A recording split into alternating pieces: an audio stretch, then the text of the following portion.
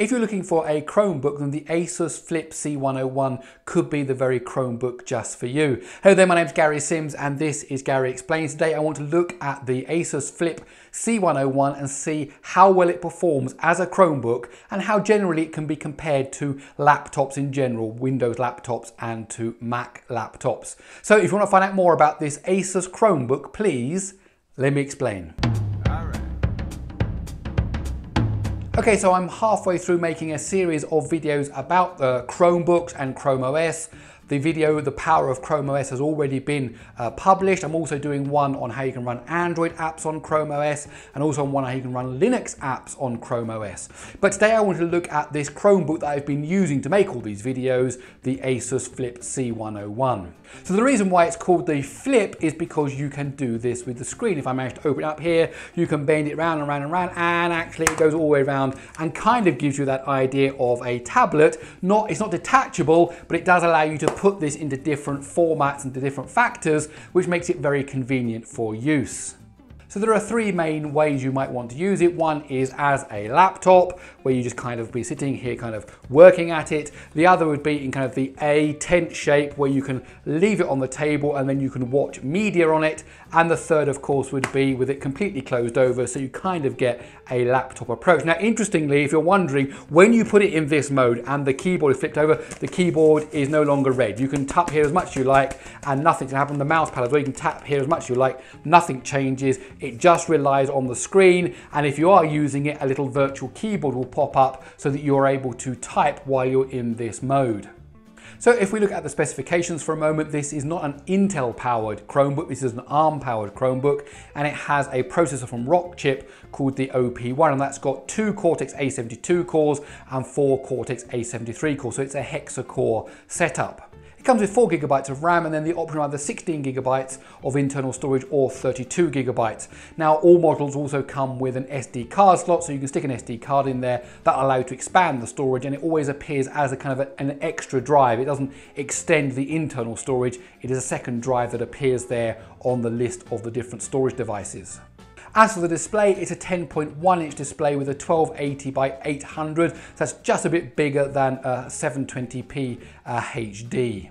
A couple of other interesting things worth mentioning. Here on the side, it's got a USB Type 2 normal USB port, but it's also got 2 USB 3 ports with a Type C connector on it. One is used for power and one is for use for connecting other things, including an external monitor if you wanted to. There's also dual speakers here at the bottom, so there's actually 2 speakers, and it is slightly raised off the ground by the rubber feet, so when it's flat on the desk, you can hear the sound coming out. Now, obviously that's different to, let's say, if the speakers were somewhere here on the front, like on some laptops, but actually the sound isn't bad considering the size of this device. And then of course there's all the other things you'd expect. It's got a webcam built into the front of the screen, it's got Wi-Fi, it's got Bluetooth, and of course it's running Chrome OS. It includes a 38 watt-hour battery, which according to my testing will give you 8 hours of video playback over Wi-Fi, or 6 hours of 3D gaming if you're using an Android app that you've downloaded from the Play Store.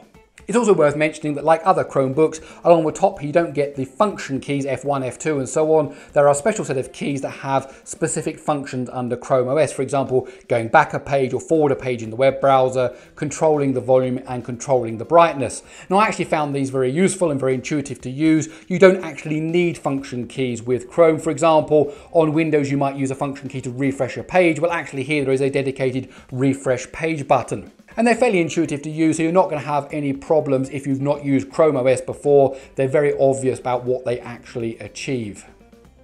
In terms of performance, I was quite pleased with how well this Chromebook performed. I managed to rustle up a few laptops from around the house, including a Lenovo Yoga Book and a Microsoft Surface Pro, and I compared them using Jetstream, which is a JavaScript benchmarking tool. And the reason I chose that is because, of course, being a Chromebook, most of the stuff you're going to be doing will be actually on the web, so how well it runs content from the web, of course, is absolutely paramount. And so the Yoga Book has a 1.4 gigahertz Atom processor. It's a quad-core X5Z8550, and using Jetstream it scored around 39.8. Now in comparison, this ASUS Flip C101, which have got the OP1 from Rockchip in it, managed a score of 49.8, almost 50. So a significant boost in performance there.